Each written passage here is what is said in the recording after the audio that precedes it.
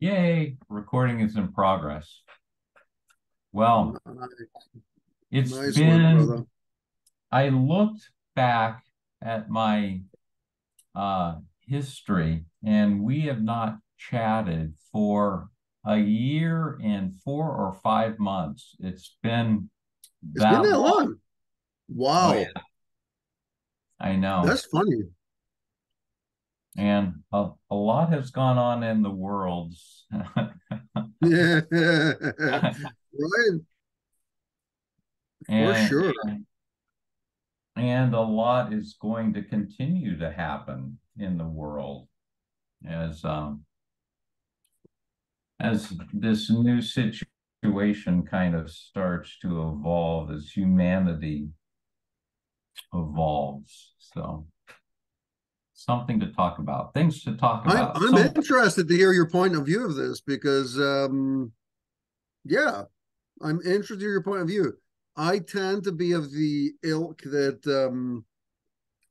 I mean there's a lot of conspiracy theories and stuff which oftentimes turn out to be true. And so I'm kind of in that side of things, I guess, with a lot of this stuff on the true side of the conspiracy theories. Um, but yeah, yeah, but also in its impact and interaction with consciousness yeah. generally and spirituality, because it all seems yeah, there's a singularity in coming, right? Well, I don't know if I would describe it as a singularity. Many people do, and I know that that's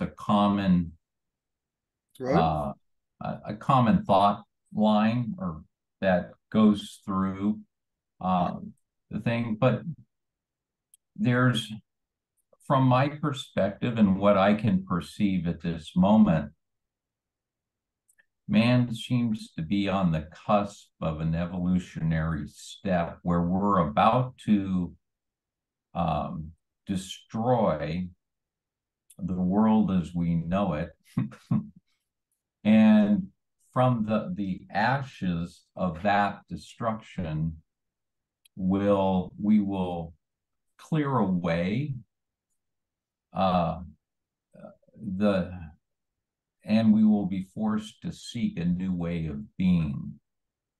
And that we have given away, humanity has given away its sovereignty.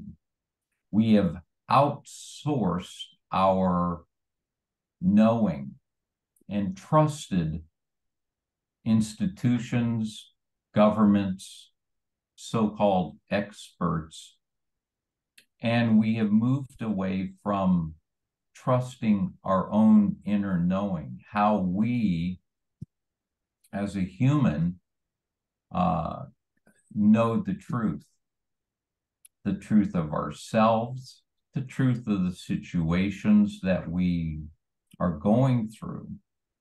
And that, and as a result of giving away and trusting these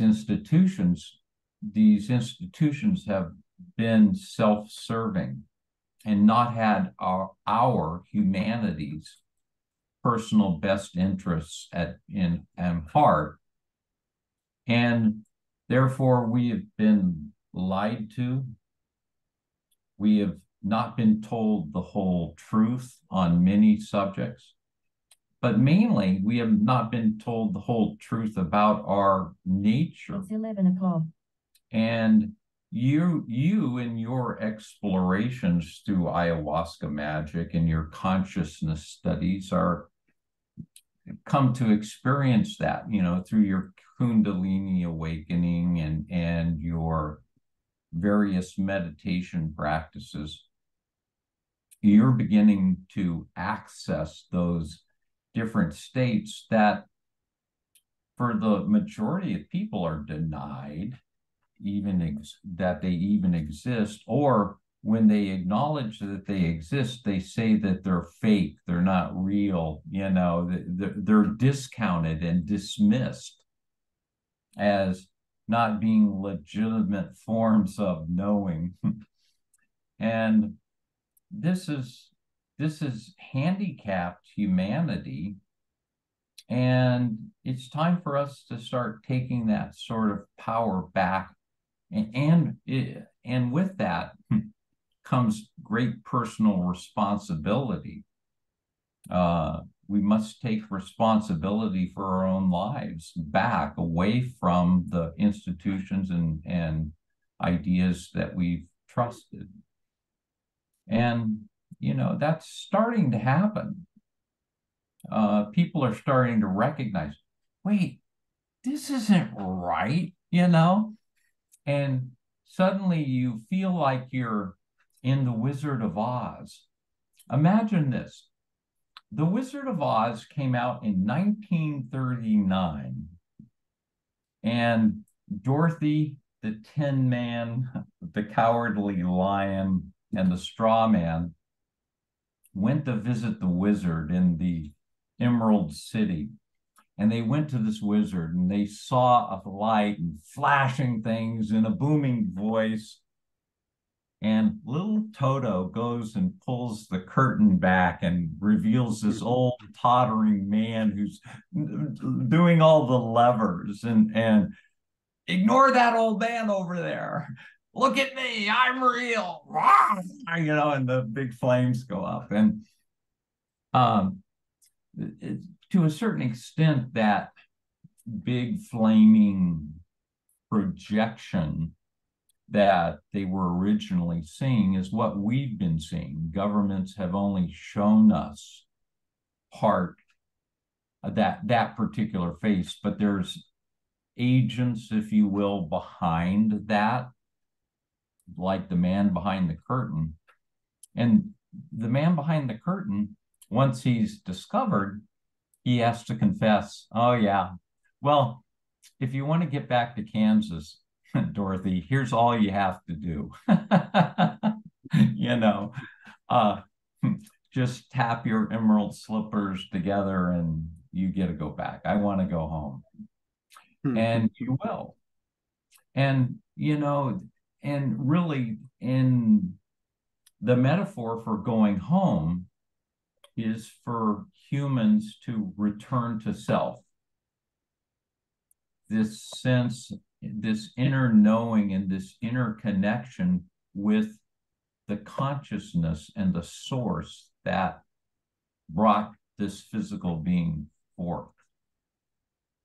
And we're disconnected from that. And the reason is because it serves the people in power for us not to be connected to that, not to recognize that. But people are starting to get wise. Something's wrong here. We're not being told the whole story, Anyway. So I think as people start to come to recognize this and things start to come out, it's going to shift. Plus, there's other factors at play, which many people can start to do some research and start to recognize what's going on. Yeah, I think you're right. There's a lot of this what appears as, I think what you just set up there is there's this sort of a revelation. There's like some kind of transformative process, but then at the same time, there's this sort of sensation of returning to like the self and this kind of stuff. And I think that seems pretty accurate. I think there's a lot of there's a lot of stuff there. What seems to me is the self, which a lot of people think emerges from the heart, right? That self, unlike our world, is not changing, right? It's just a constant emanation of well, I think what Adyashanti says, it's a constant emanation of life, right? It's just this constant emanation of life. And then somewhere after the sort of sound barrier of that life, that's where the mind picks up. right? And it's like, oh, so there's a transformation. There's like, we've got it right. It starts interpretation. It starts the interpretation of this life force, right? And that's where all the problems start, man. Right? Well, Like, the part, yes and no. There, people have a kind of a uh, understanding from my perspective, and I'm not going to tell people that their viewpoints are wrong because that's their viewpoint and they're welcome to them. I'm only offering my thoughts. So, and if they resonate with someone, then they're free to take them and explore them in greater depth and come to know them if that it works for them. And if it becomes a foundation that where they can stabilize their consciousness and truly be in this world. So yeah, there's this source of living intelligence or living energy, consciousness, unconditioned consciousness from which we, our deepest and truest self, emanates. And this consciousness is not limited in any way. But the mind can recognize that consciousness. It can start to perceive it. The heart can also perceive that consciousness, but it perceives it in a different way than the mind does. And it can recognize its presence and it can seek to express that. And we call that love. But that's simply an expression of our very essence of who we really are when we love. And sometimes then there's another layer that goes on, okay? But the mind at an unconditioned level is simply used for two things. One is to perceive, which is to be aware. And the second thing is to imagine. And to imagine a world and a life of what they like to create. And so imagination is a starting point for creation. And so that's really what the mind is for. Now, there's another layer out from that, from imagination and perception, called thought and ideas. And that layer out is manipulated in our world. And certain people will give you this idea. We sometimes call them beliefs. But there's also a way to directly know reality, and that's what perception is. Perception is a more essential way to come to know something. It's because you perceive it, you're in a direct relationship with it. And it's beyond argument. There is no arguing the particular point. There's complete certainty. But anytime there's doubt about the thing, you're a layer out. You're over in thought. You're in reasoning, which is a lesser form of the mind. And that's where most people spend most of their life, is out there in that lesser form of the mind. And they're not in the more basic forms of imagination and direct perception. And that's that's where most of the problems arise, is out here. And if you return to this more basic aspect, many of the problems start to disappear. But yeah, I think what you're saying though is right. If you have the experience of the pure awareness, yeah, it's like you said, it can't be argued with.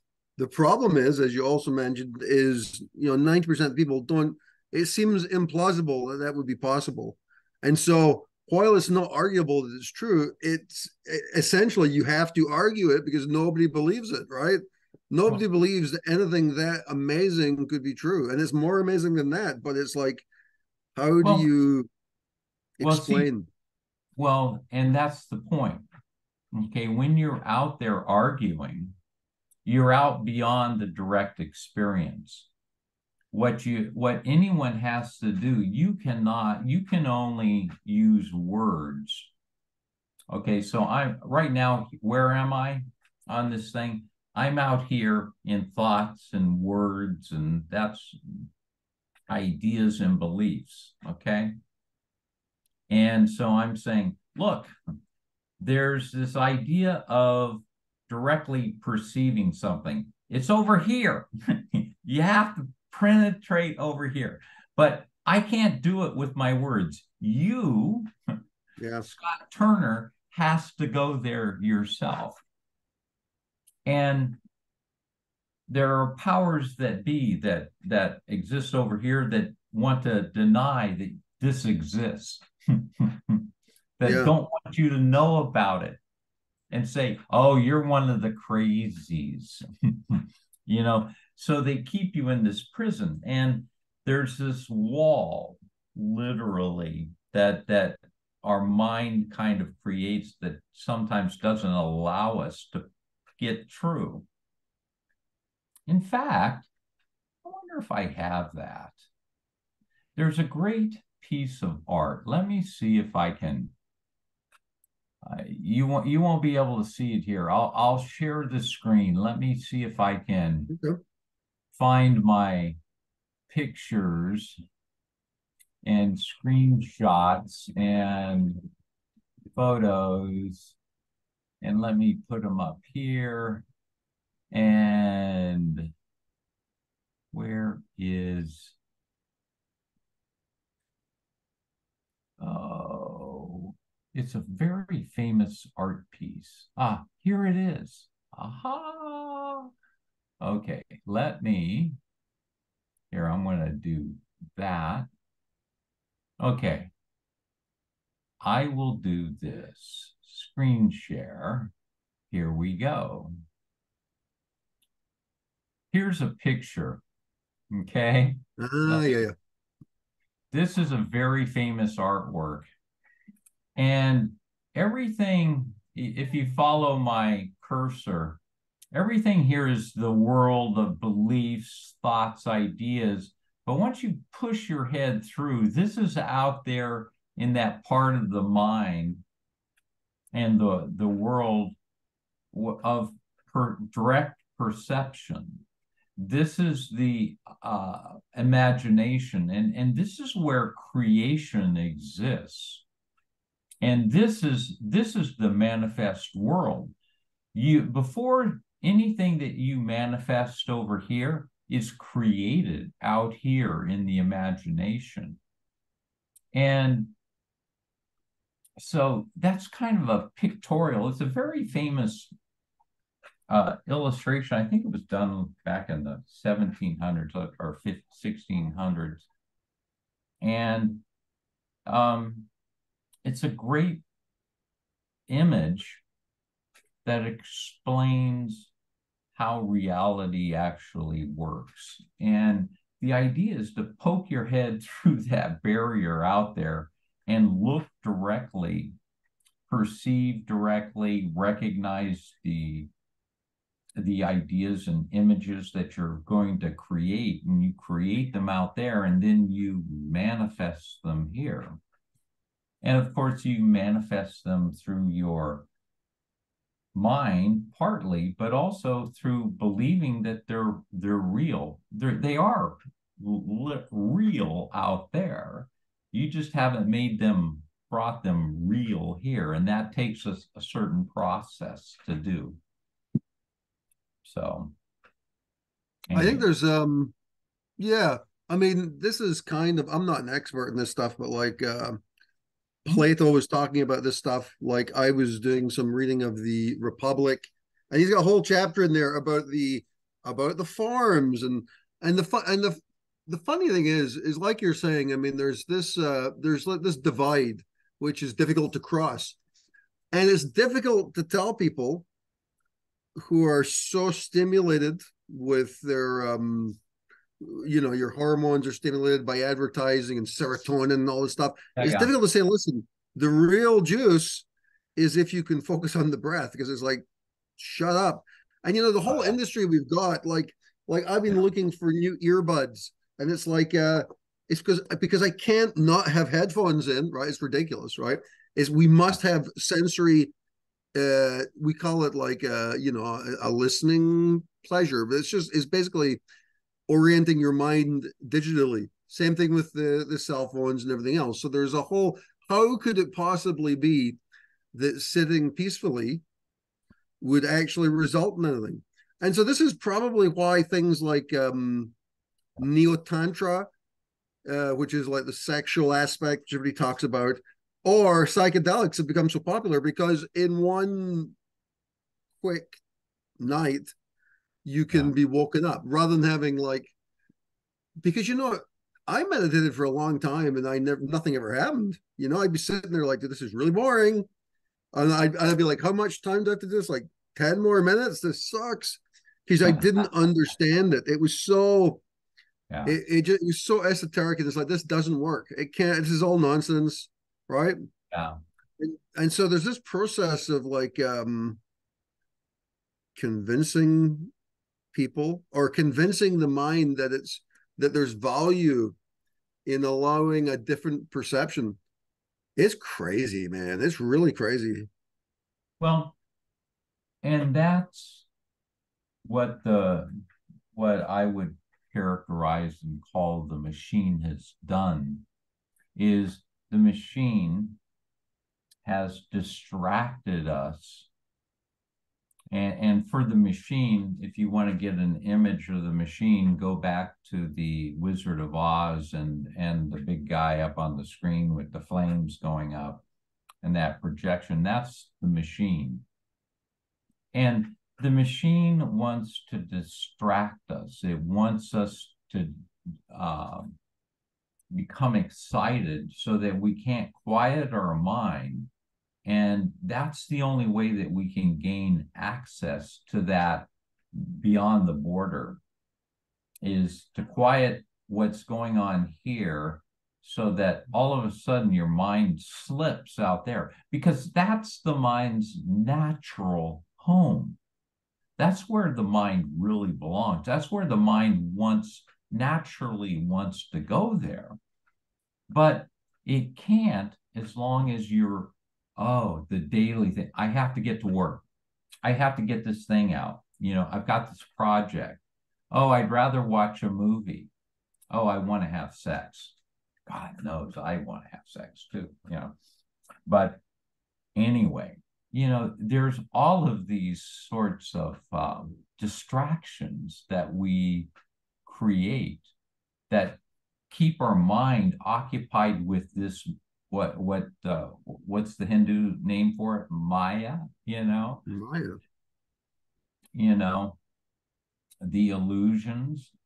But really, the Maya is nothing other than the manifestation of that area that lies beyond the border out here. But it's filtered through all of your conditioning, all the thoughts and things that all the beliefs that are oftentimes other people's beliefs. You don't really know how to create your own beliefs free from other people's beliefs. So, just thoughts. Yeah, it's interesting. The machine, the Mhm. there's where am I going to go with this? There's some. It's just interesting the whole thing. There's a bunch. I'll tell you one of the things I've been doing lately. This is slightly off topic, but hopefully I'll pull it back in. Is the for the last 9 months or so, I've been Yeah. doing like astral projection kind of stuff, right? Oh, So cool. going through like, and I think from during meditation, um, there are basically lots of different doors into the astral world, but I think previously I was doing it through meditation, but I wasn't really comfortable doing like what I call formal astral projection, where there's kind of like the Robert Monroe way of doing it, you know. Yeah, yeah. So that was what I really wanted to do. So I spent a lot of money in a course last year to from some guy who claims he's a guru, and I didn't really like the course that much, but I actually had success with the Yeah. formal stuff. And I gotta tell you, dude, it was completely and utterly astonishing. Uh Mind blowing. It still blows my mind now. But what's interesting about it is there's Well, this you know, I don't mean to interrupt, and I'm yeah, not. I'm going to point out a parallel. If you go take ayahuasca or you take yeah, San Pedro or LSD, in essence, you're getting a chemically induced astral projection, you know? definitely. And Very so, advanced, a very advanced astral projection of that. Yeah. yeah. So essentially, they're both the same. You know, there isn't a difference, and so, or pardon me, there isn't a difference in my mind. Some other people will go, no, there's a huge difference. Okay, Yeah. Yeah. and I'm fine with that. But I think it's actually good that you develop the skill Yes.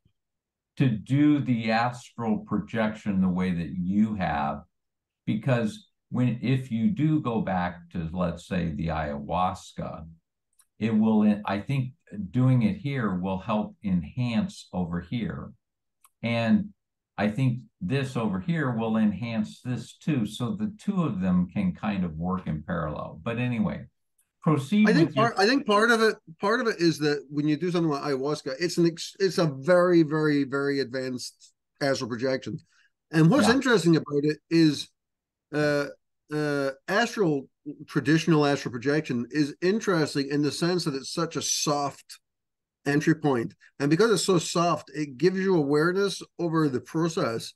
Whereas a lot of times with ayahuasca, you might be catapulted into yeah, mind-blowing awareness that you actually miss.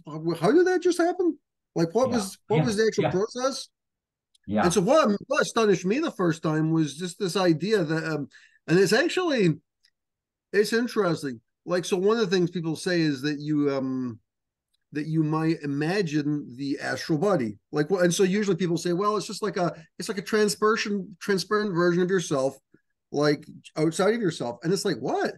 But what was interesting about that, and I've done it a yeah, bunch of different ways now, but what's interesting about it is the the imagination, yeah, the actual image, the imaginative image, which is yeah, just like something which you normally think, oh, okay, yeah, it's a Ferrari, it's something else. You just all these little images go through your head. There's an elephant, la da da da. So you choose one of these things. But what happens with the astral projection is, for one moment, your awareness, the source awareness, moves into this transparent two-dimensional image, which you've imagined, and it becomes real. yeah, It becomes real because of the awareness, right? yeah, It's yeah, yeah, that just blew my mind. And I've done a lot of the astral stuff during meditation, but that is mind blowing.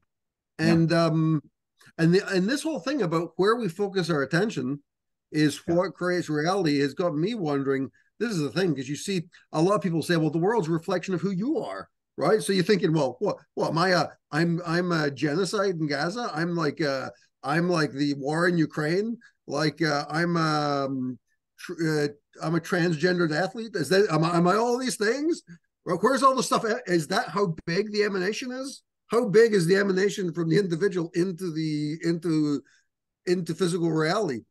I'm not really sure, but that was a pretty interesting moment there of the, because if it's a machine, it's such a subtle and delicate machine that that's why we don't notice it, because it's so, the machinery is diaphanous. I'm using my English lit words here. It's a diaphanous machinery, right? Haven't used Yeah. that word in a while. Well, Trans Yep, again, let me stop you for just a second, and sure. so that we'll resume from the diaphanous machine. Yep. Uh, the thing about, let's say, the war in Ukraine or transgender or the war in that is an eruption of the neurosis of the unconscious humanity, the collective, okay? And oftentimes the wars in wars like say in Ukraine or in Gaza are manufactured events, and they're manufactured by the machine to distract humanity, the collective consciousness of all people, away from attending to the center, attending to self, and searching here.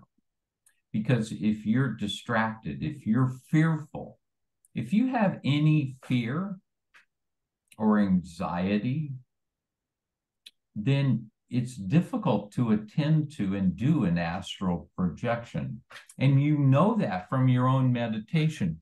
As you're laying down there or sitting there, however you choose to meditate, and you close your eyes and you take your deep breath, and the next thing you thought that comes into your mind is, damn, I've got to do this shit. Oh, that thought of when I did that, you start to cringe.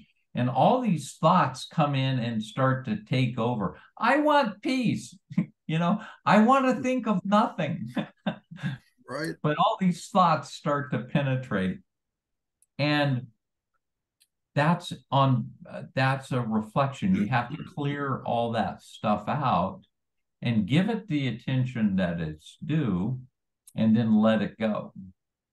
And so that you can reach that point. But you can't do that. That's why the machine creates wars, is so that you'll have something that will act as a barrier between you and inner peace.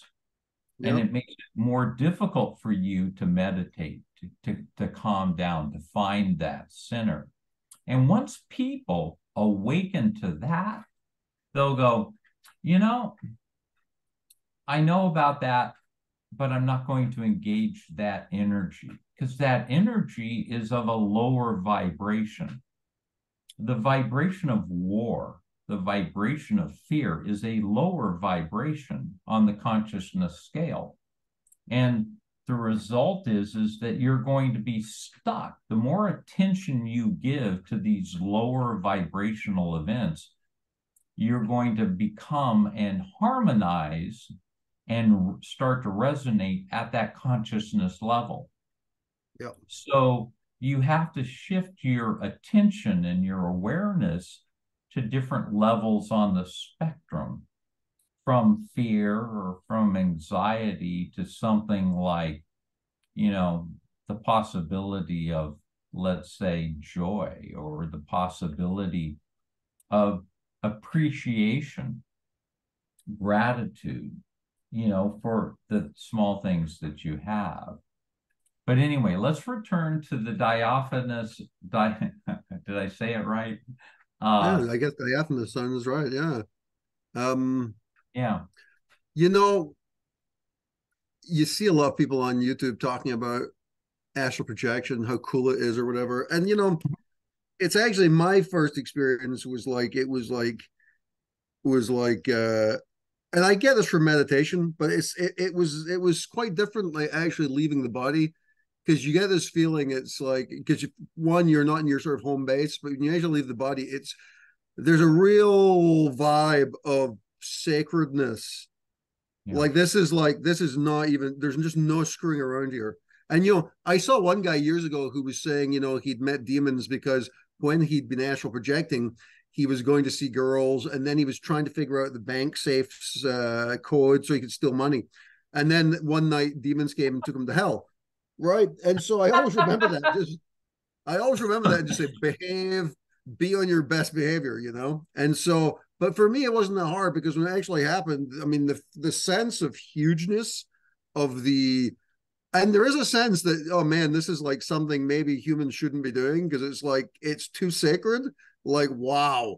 Um, but, um, Yeah. but, but I think the thing is that what I tend to do is like, even projecting, even if I'm leaving the body, I don't actually do much traveling around.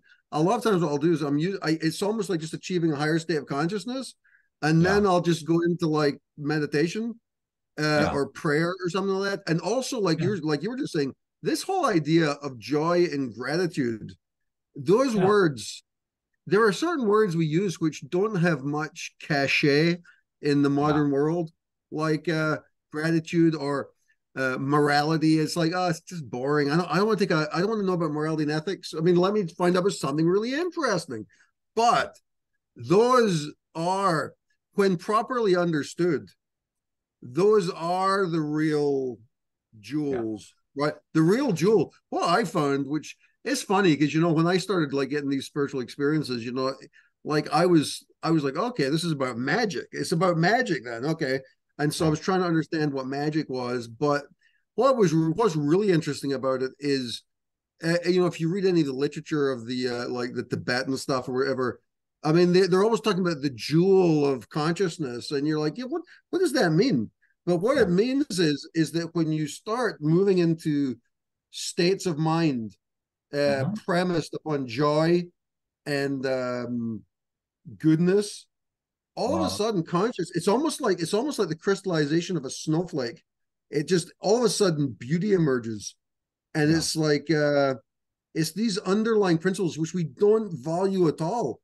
I was scrolling through Facebook the other day, and it's just shocking amounts of like people posting horror movies, and it's all these things which scare the primal emotions, but nobody, if you have a movie, it's almost like the Waltons, people you would laugh like at that show, the Waltons, because they're such goody goodies. But Hmm. those fundamental principles, which Hmm. they have they have a radiation to them. Like when you're good to somebody, when you actually express goodness to somebody, even if you're having a bad day and you just try and be good, that radiation, it's a radiation. It's a force more, and it's funny because I Vibration. wasn't, yeah, I wasn't looking for this. I was really surprised when I discovered this stuff about, wow, goodness is where it's at, right? Because I was thinking maybe magic, so maybe that's interesting. You can like manifest and you can have spells and smite your enemies or whatever. And it's actually, no, just Yeah. focusing on this goodness, and what's funny is I started seeing that sort of crystallinity, the sort of crystallized form of consciousness. And so in a way, like it's like I was saying earlier, how do you actually teach people about this? Because you can't convince people to focus their awareness on their breath. But No, I think actually, one I of the, think you can. I think yeah, the breath is a doorway into the present moment. And have you heard of the presence process I by know it very well. I've done it three Michael times. Brown? Yeah. Yeah, I am here now in this. And that is the kind of the breath way to enter the present moment. And as you practice that, you can't force it, okay? You really need to do that. But as you become present, then you're doing what I was talking about, is stilling the mind. The mind starts to recede. Now, there's another way to do that, and oftentimes people just focus on the breath, but there's additional ways to kind of supercharge this. And I think I did this. Here, hang on. I apologize. I want to take this out because I can talk easier. You will see a full. I'm having an implant done here. The tooth just kind of fell apart. So apparently that's the new chic. That's the new chic with the models in Italy, you know, have a big gap in the teeth, you know. Oh, So you're really? actually, Now yeah, you're just very attractive. I'm going to have it fixed up. So, but anyway, Nice. but I can talk. It's easier for me to talk. So Yeah. I think I've done this before. There's a truck going by outside. I'm going to wait for it to pass. There we go. Place your awareness in your hands. Yeah. And what do you sense? And just become aware of that. Yeah. Now, move your awareness down your arms or up your arms, through your shoulders, down your trunk, up to your head, and feel the same, whatever it is, sensation, vibration. Some people call it energy. Some people call it vibration. Some describe it as a numbness, whatever your personal description is. Feel that all over your body as you place your awareness in your body. Now, anchor your awareness right here in your solar plexus or your sternum, kind of in there.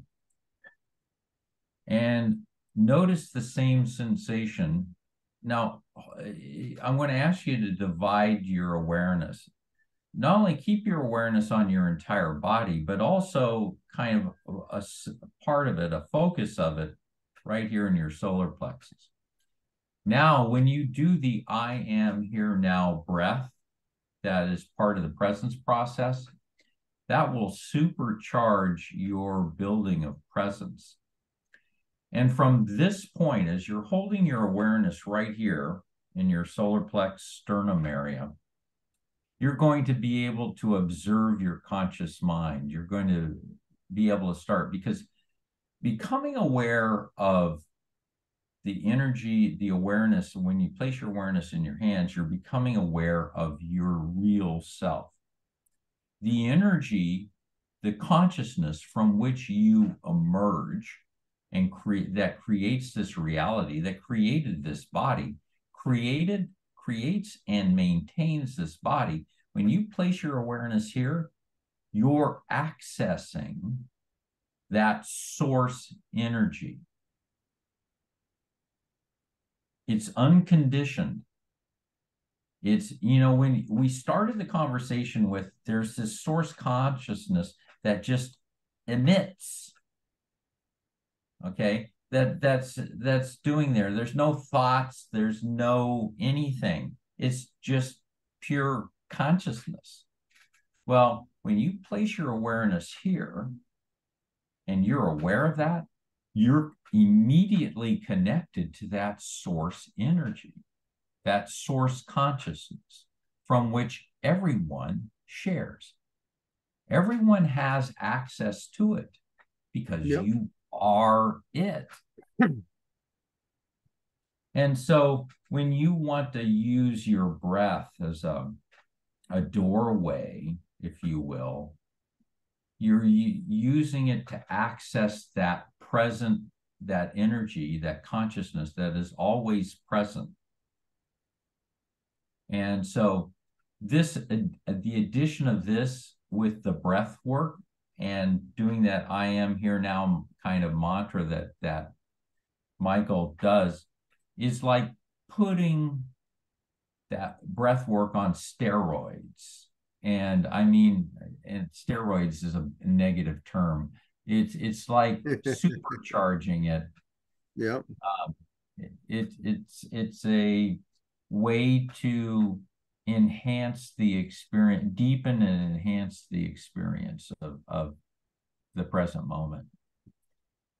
Because really and the other thing is as you do this, as you place your awareness here, you're also going to observe one thing.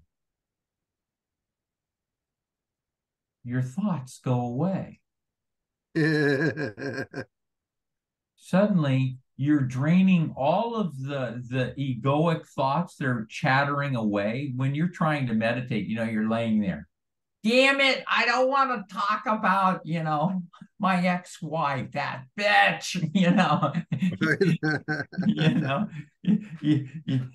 that kind of goes away. Yeah. And all that exists there when you're holding your awareness there is you start to recognize there's nothing but consciousness.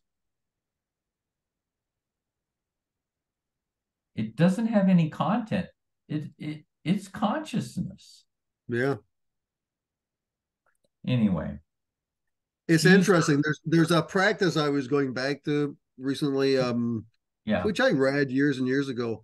But it's interesting because what we're doing here is we're doing this placement of consciousness in the hands. And there's an interesting alternative practice, which is basically tantric in origin, I guess. So there's a practice which has got many aspects to it called Bhuta Shuddhi, which is kind of like becoming aware of the classical elements. But one of the interesting ways of doing this, which I always found really hard, is like you start focusing on an imaginative figure in your mind. And so the idea is you got to focus on the imagination. So one of the first ones is like, for example, you might focus on a yellow square, which represents the earth element. So if you're thinking about a yellow square, and the same thing happens, it's like, no, think about your ex, right? Or think whatever it is, right? And so all these things, I can't think about the elements, I'm going to think about, but one of the things I discovered, and it's analogous to what you're doing there with the hands, is one of the cool things about focusing awareness in the fingers and then the hands and the arms is it's almost like a moving meditation. And because it's moving, because it's active, it keeps the monkey mind occupied, but you're still focused. You're still focused. And so what I discovered when I was focusing on the tattvas, which are the symbols for the elements, was that instead of just trying to visualize a yellow square, I would visualize the yellow square as if I was Brian De Palma, the director, who is famous for his amazing camera movements. And so what I do is I zoom in to one of the corners, right? And I'd visualize it as, oh, wow, it's incredibly detailed, high resolution, pull out a little bit, then start moving along. I'm still focused on the yellow square, but I'm doing it in a moving sense. And then what happened is as I did this was actually when I had my first major astral experience about 6 years ago, is all of a sudden as I was doing this, there was a practice which you were supposed to imagine touching one of these figures and imagining a texture. And I could feel it. And it all just happened because I wasn't a good meditator. But once you realize that, listen, allow the mind, use the power of the mind. The mind is, if it's in motion, use the motion to your advantage, right? So you allow it to roam and you focus it through a sort of lens of like, okay, you're a camera guy for this idea, right? And I've done the same thing also. This is actually quite interesting. I did the same thing. I had an experience where I was meditating and the Virgin Mary of all people like emerged. And I don't really think I'm not Catholic, and I certainly haven't thought about the Virgin Mary before, but it was such an astoundingly beautiful experience. And then since that, I actually you can't see it now with the blur. I actually bought a huge statue of the Virgin Mary for the house. But but part of that is one of the ways I found of like evoking was doing that. I would just come up with like an image in my mind, like one of those cliche images of the Virgin Mary with the baby Jesus. But then I'd start moving like Brian De Palma around the outline and the surface. And then what is the flesh like? How is our skin? And then as you do this, you allow your mind to move into you start becoming a bit more, why am I even thinking about the Virgin Mary? Like, why am I doing this? And then you're like, people say that she the fruit of her womb was the Son of God or whatever, right?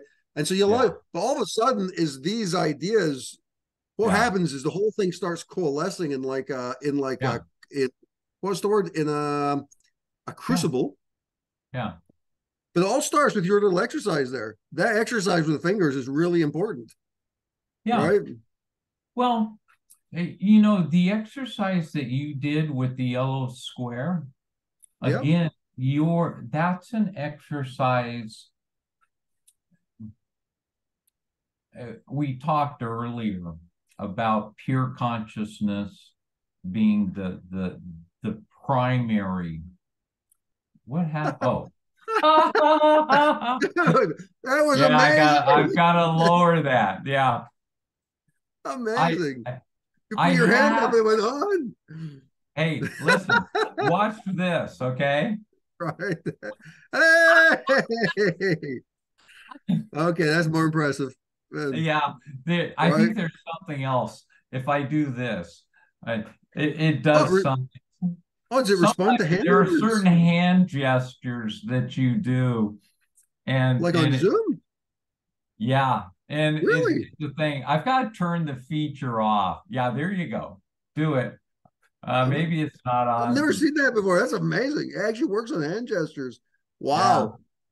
Right. I That's Do the you have a Mac there? a what? Do you have a Mac? No, no, I'm on a PC. Okay. All right. It probably, I think it only The works Mac for thing. the Mac. Yeah. Anyway, Gotcha. so where was I? Oh, so we were talking about primary consciousness, unconditioned consciousness, pure consciousness, which has no content. Pure consciousness has no content. It's simply awareness. Yeah. And then from that come items, emerges the mind, and the heart also emerges from there, which is emotional center and what as it filters farther down, but it comes out of pure consciousness as love. Okay. So there's mind. And one of the primary function of the mind is imagination, to image things and to perceive. So the two are related. You have to perceive, you know, the image, so that it's natural that the two would be working together. And so when you were conceiving of that yellow square, you were in that part of the mind. And it's, to a certain extent, it's beyond conditioning. Okay. And it's simply an awareness of an object. So there's the perception of the object, and then there's the which is the perceiving part, and then there's the object part, the yellow square. And by creating these objects up here, that's or imagining them, that's the primary building block for the next stage. And then the next stage out beyond that is manifest reality, where we, you know, we are kind of here with this body, such as it is. We're here, but also in manifest reality, our thoughts and feelings and beliefs and ideas that exist out here. Now, the question is, are they your thoughts or are they someone else's thoughts, you know, sort of a thing. But when you're doing that with the yellow square and you're touching it, you're in that primary area of the mind. And that's a useful to be able to recognize and to be able to discern those differences. And when you said it was real, that's actually reality. So the fact that you can recognize it, the manifest part, this isn't real. It's real in a sense, but as the Hindus would say, anything that is not permanent is an illusion. It That's comes, it. it goes, all right? Yeah. So your body, to a certain extent, is an illusion. Well, what's real? What will never go? The Yeah. consciousness, the energy in your hands that you sense, that's the consciousness that created this body. That never goes. Yeah. When you die, the body disappears. The body is like this shirt. I take it off, I throw it away, but the self behind the body will continue to go on. You've had many lifetimes. You're just simply not aware of them. You've lost access to them. Some people retain access to them. There's an interesting guy, still reading the book, A Walk in the Physical by Kristen Sundberg. I think you might be able to, I don't know, is this backwards or can you read it? I can see it. I can see it. Okay.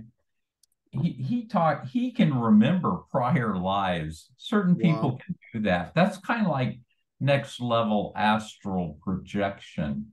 Yeah. Is to go back and visit your prior lives. But but again, so that's the permanent part, the primary, the real.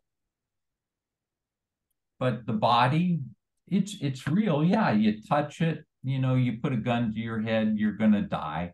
The body that will disappear.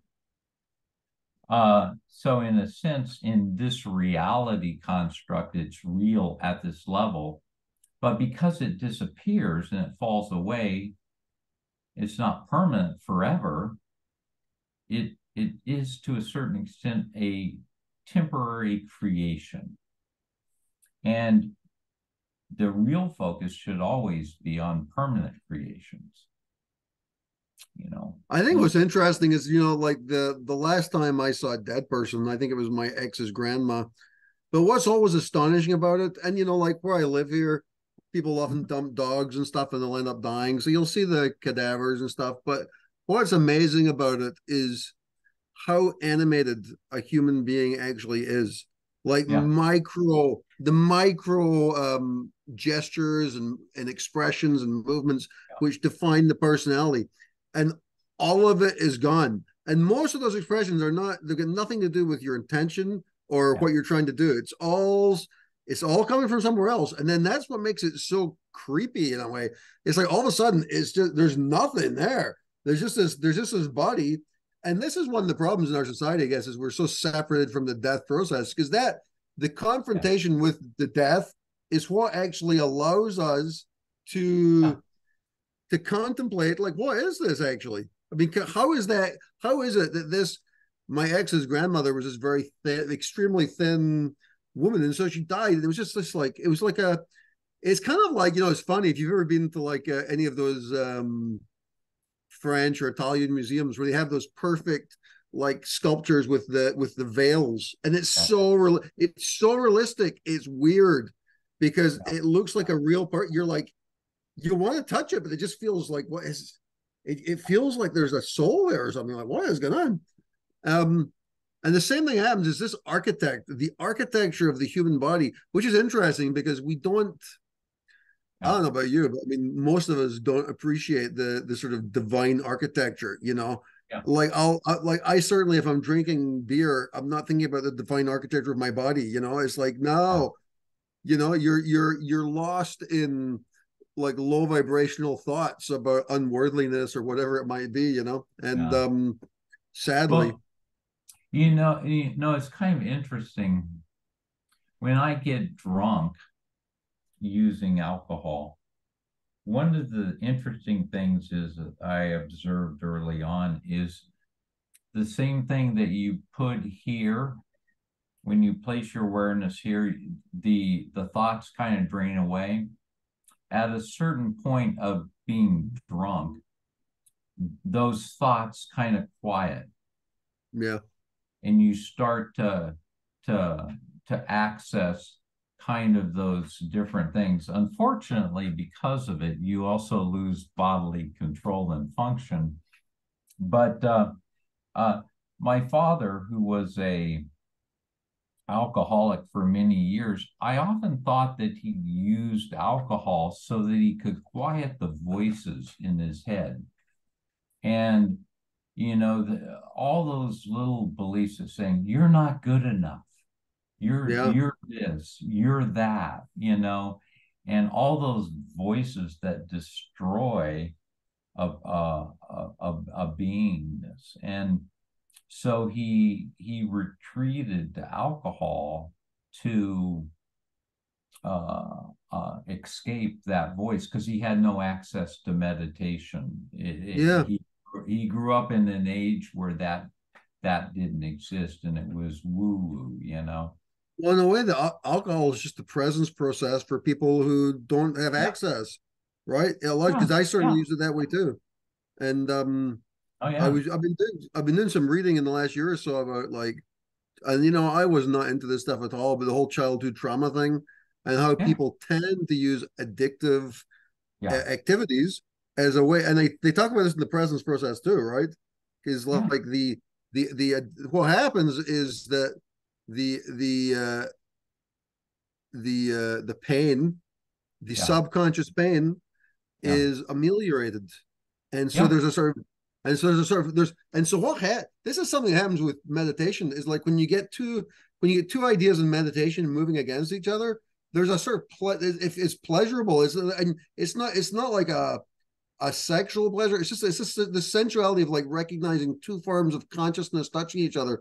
And I think that's what happens with alcohol too. It's like the pain's there, and then it's like the bandage of alcohol. It's like here it is, and that is this pleasurable thing, which people become understandably they end up liking it a lot. well, there's a saying that goes, feel it to heal it.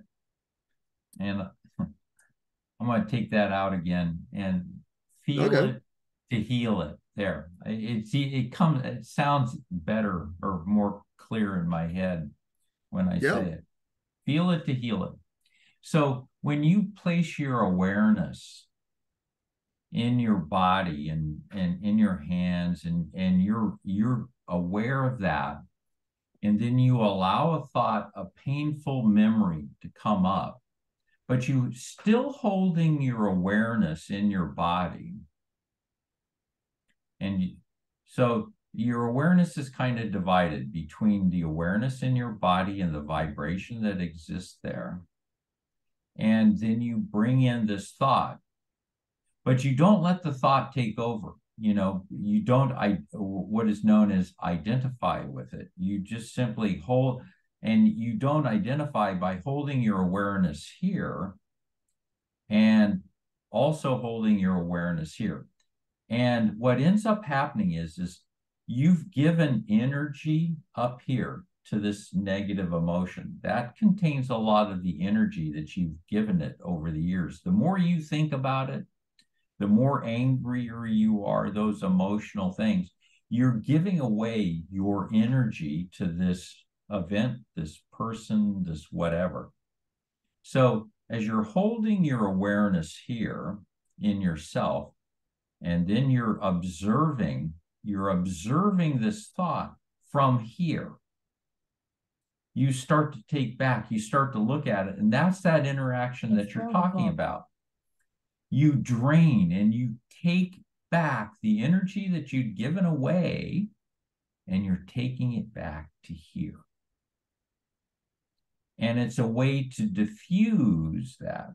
And it's summarized in the saying, feel it to heal it. Well, it doesn't say what you're feeling. You're feeling yourself, your unconditioned self, and you're feeling this, and you can actually feel the energy returning to here. And what you're doing is you're reclaiming yourself. There are lots of terms for it. You're reclaiming yourself, you're becoming whole, you're gathering yourself together. All these terms essentially mean the same thing, where because when you give your energy to this event, this thought, the ex-wife, the bitch, you're giving your energy to that. And by taking it back here, you're reclaiming that. You're reclaiming yourself, and you're becoming whole. Because when you gave it your energy away, you divided yourself. You divided your own house. And it's a simple process that anyone can do. And the more people do it, the more they start to reclaim their lives. And it's not taught. This isn't taught. It's almost hidden from society, but it's a natural way of doing it. Now, people can use a similar process through the presence process. Essentially, a presence process is exactly the same thing. In fact, it is. Taking ayahuasca is exactly the same thing, where you look at it and you start to see it from different perspectives. And by seeing it from other perspectives, you're reclaiming your energy, you're reclaiming yourself, because now it's not just one way, it's different ways.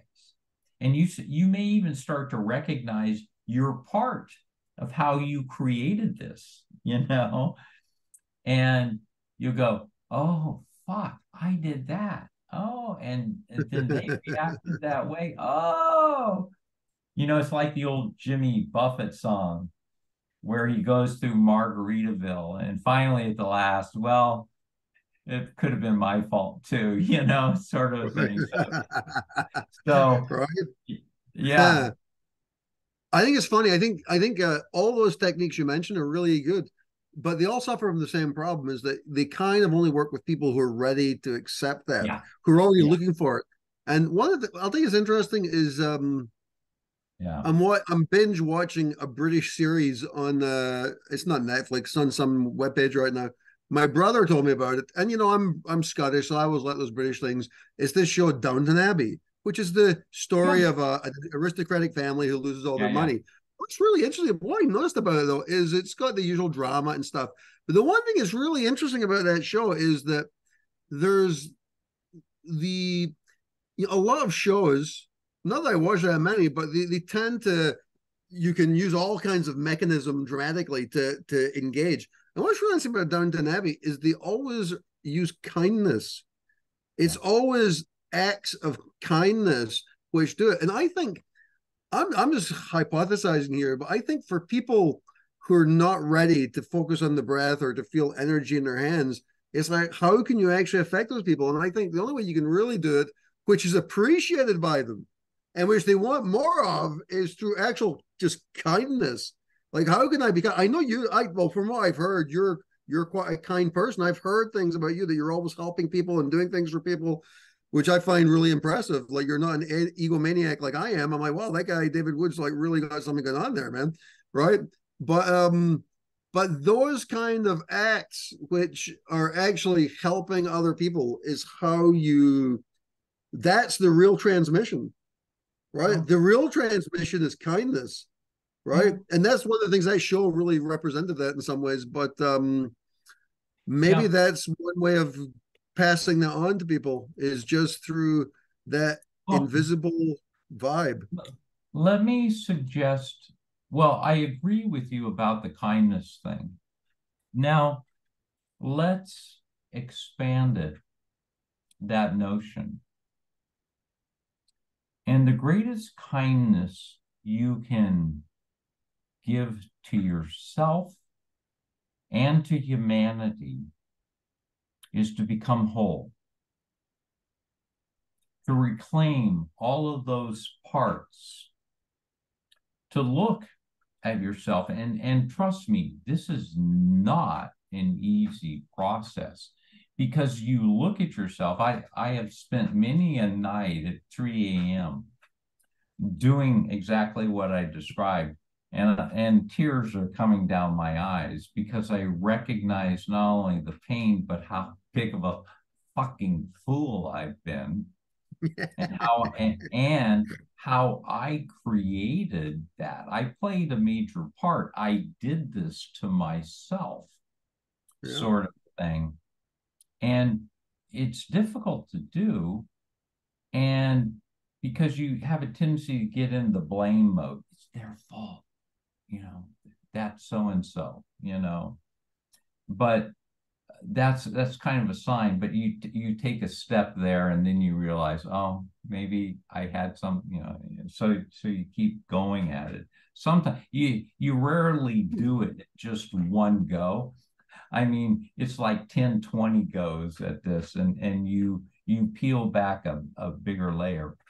But here's my point. As you go through this process, this gets fed back into the collective human consciousness. And other people come to recognize it, and other people start to respond to it. It's really interesting to see what happens to people when when you start to become whole, and you're not responding to them with those old patterns. It's getting close to here. What time is it?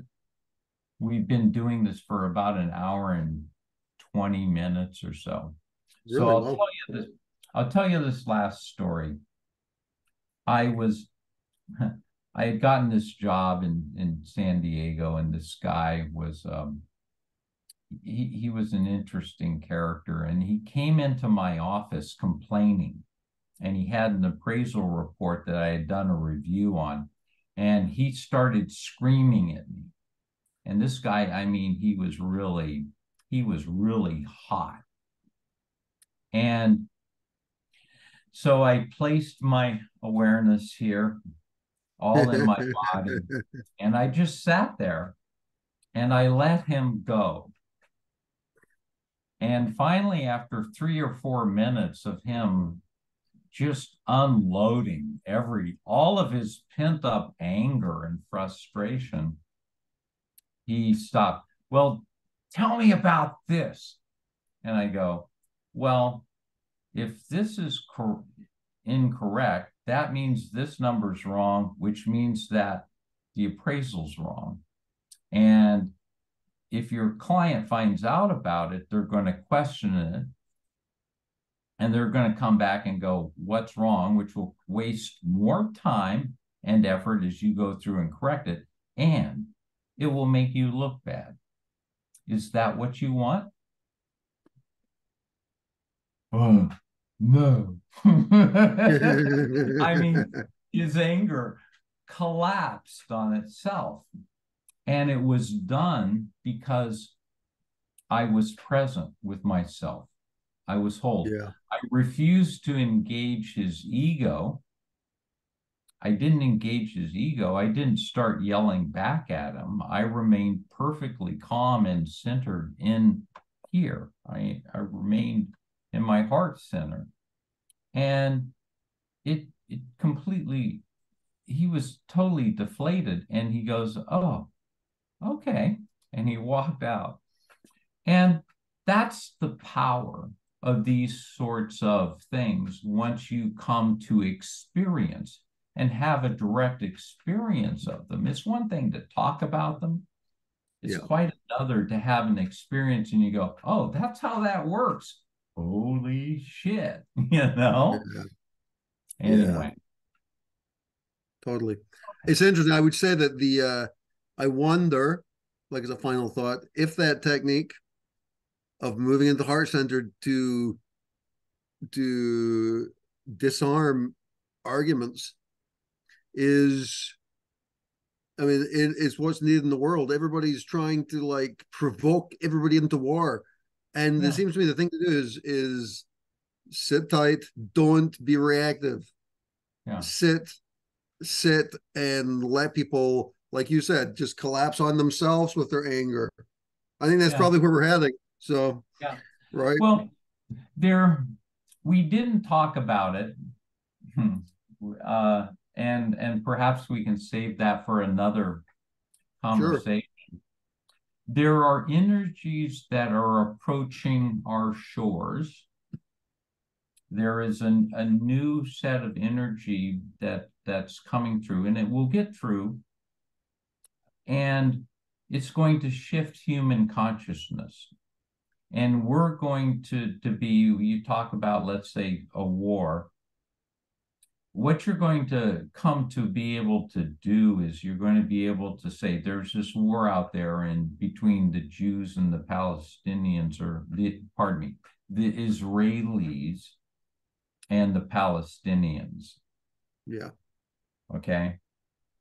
So the Israelis and the Palestinians are having a fight, and you're going to observe how that that has a certain energy. It has the energy of anger, it has the energy of fear, it has the energy of things. And you're going to note that as you give yourself attention to that, you're going to notice those energies in yourself. You're going to take on those energies, and you're going to ask yourself, do I want to feel that? And you're going to go, no, I don't want to feel that. I want to feel kindness. I want to feel joy. I want to feel gratitude. So you're going to take your attention. Okay, that's the energy that's coming, emanating from the event that we call the Israeli-Palestinian conflict. That's the energy. So you're going to take your attention away from that. And when you do, your peace, inner peace, will return to you. Fear will go away, anxiety, anger, all of those things. But if you keep it there, then when you talk to your neighbor, you're going to talk to them with that energy in you. And that's going to create conflict and anxiety in your world. Even though that war exists out there, you're going to bring that energy into your world. And people are going to yeah, go, I don't want that. yeah, And suddenly, the people, the manipulators, the creators of that war are going to go, this isn't working. This isn't working. And suddenly wars are going to start to disappear. Why? Because people are refusing to engage in that. And that's how the world is going to change, but it will come in through this new resonance, this ability that is going to be forced on us. And as we if we push it away, it will be more difficult. But trust me, all of us are going to go through it. And we're either going to go willingly or kicking and screaming. If we go willingly, if we start to hold a certain level of awareness about this transformation of humanity, we'll be able to navigate through it much better, or the individual will be. Eventually, the powers that be that have created this for millennia will lose their power, and they will retreat, and a new age will emerge in humanity where we live at those higher vibrations, the vibrations of kindness that you talked about, gratitude. We'll start playing and creating. I can do this yellow thing. Holy fucking, what? Virgin Mary just showed up. Holy shit. You know, and we're going to go, and no one is going to say, that's not real. They're going to say, how do I do that shit? Show me Right. how you did that. You know, they're going to want the same thing. They're going to want to see the Virgin Mary. They're going to want to be in that space where that reality is more real than this. Because and they'll start to reckon, oh, this will go away, like my shirt.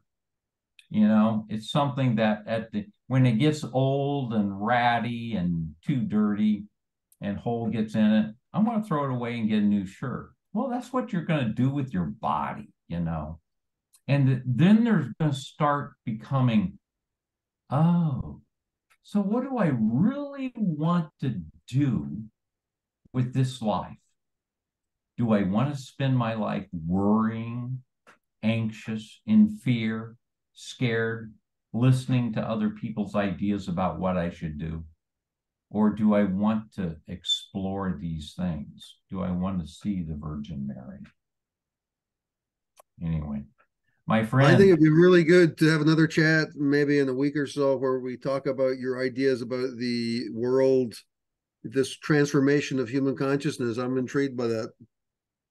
well, I would love to do that also, and we can do that. You know, anyway, here, I'll tell you what I am going to do.